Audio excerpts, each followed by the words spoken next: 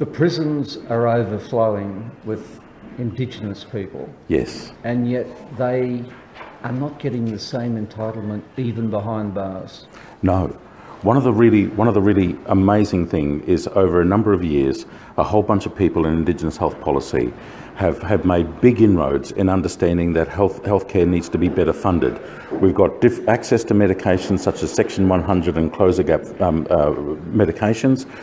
The whole purpose of this was understanding that if you remove the barriers to Aboriginal people getting access to those medications, they're more likely to take it, and it's actually going to save the state an extraordinary amount of money in the complications that don't happen because things are treated first. But then we have this crazy idea. This country still likes locking up Aboriginal people. Aboriginal people are 50 more times likely to be incarcerated than non-Indigenous compadres. And yet, as soon as Aboriginal people go into jail, they lose all of those hard-fought rights that we've had. All those things about getting better access to medication, better access to healthcare, all those other things about leveling up the playing field, that the moment they become incarcerated, gone, lost, out the door. And suddenly, the really bizarre thing that I've noticed, I first worked in prisons about 15 years ago. When I came back to working in a prison again, although in my practice, day-to-day practice of medicine, things had changed extraordinarily. Everything was computerised, everything's run on the telephone, everything's at the other end of a line. You know, you've got help everywhere at all. You've got cameras that you can meet with your patient online with a specialist at the drop of a hat. The drugs have changed, the access to drugs has changed. When I walked back into the prison, nothing had changed in the previous 15 years. That there was no computer on my desk, there was no phone on my desk, and the drug list that I have to give out to those men is the same drug list that we had from virtually 15 years ago, that it's hardly grown at all. Even though for you, Lewis and I, it's our human right, our access to Medicare really is a very fundamental basic right. You're saying prisoners don't get that. Prisoners don't get that. Unfortunately, there's a philosophy through the common law countries of a thing which is referred to as citizen death in simple terms. So you may have problems with your eligibility to vote if you've been in prison for, here instance, in Australian law, if you've had an imprisonment term greater than 12 months, you cannot be a federal parliamentarian. But along with the other rights that you lose, as well as choosing when to eat and what to eat and when and where you can sleep, unfortunately, you lose your access to the. We have this universal healthcare system or health insurance system of the MBS, which is the envy of the world. But the men and women who are in prison have no access to that. And because Aboriginal people are disproportionately affected, so many of the prisons that my compadres work in are these falsely created communities which are 70 to 80% black. In any other community that is 70 to 80% black, that would immediately have a re-rigging of how much healthcare is given for that community to meet the needs, but not for the people who are in prison. You know, it's not the corrective services who aren't trying. It's not the guards in there who aren't trying. You know, the prison managers. You know, the guys that I deal with. These are good people who do their best to look after these men with the unbelievably limited resources that they have. And because of these archaic rules, that when somebody goes into prison, they lose their rights or at least some of their rights as a citizen.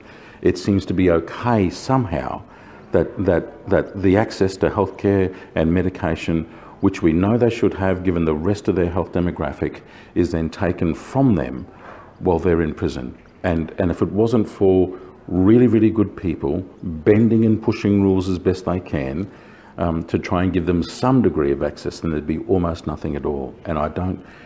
If we're going to have corrective services, can we at least make sure that the people doing those jobs are well funded enough that they can correct something? Otherwise, let's just go back to calling it punitive services.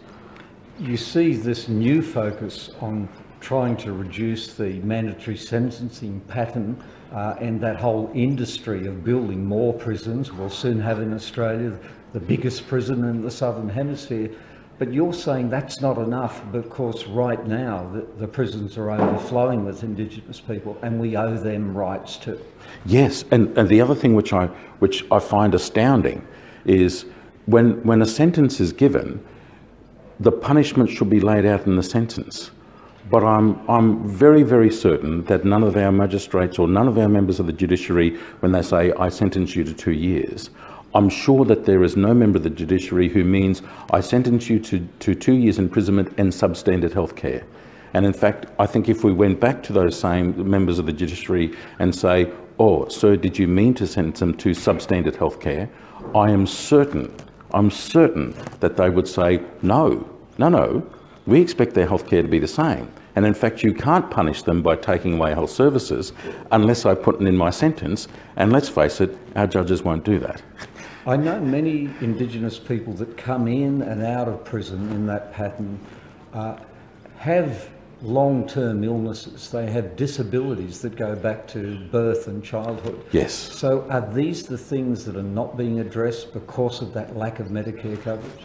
Absolutely. Look, the people that I work with in the healthcare in the prison, really they work very hard, but we just don't have anywhere near enough. We don't have the dental services that we need. We don't have the straightforward health services that we need. We don't have anywhere near the mental health services that we need. You know, one of the reasons that a lot of these guys have ended up in jail one way or another is to do with the extraordinary degree of life trauma that they've had along the way. They're damaged people. That's how this all ended up. And if at no stage do we sit down and try and help them unpick what it is that's happened in the past that led to that circumstance, which led to their susceptibility to get into jail, then how can we call it a correction?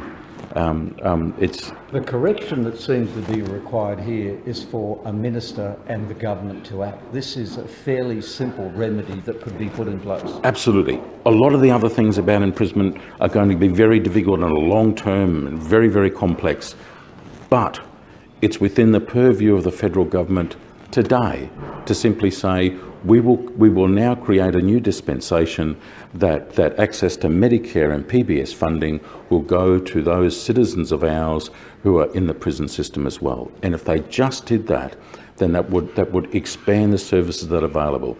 At present, when we're trying, now we do the best we can to keep records, we do the best to try and look after these people, but if there was access to the Medicare and PBS funding, Aboriginal medical services who are crying out for the opportunity to come into these prisons, they could be involved in the care, which also means then you would get a continuum of care from when these guys leave the prison and when they go out, and even if they're going back to another community that Aboriginal medical service doesn't look after, there will be a medical record that can be passed very simply and electronically and instantly to the people who are going to be looking after them.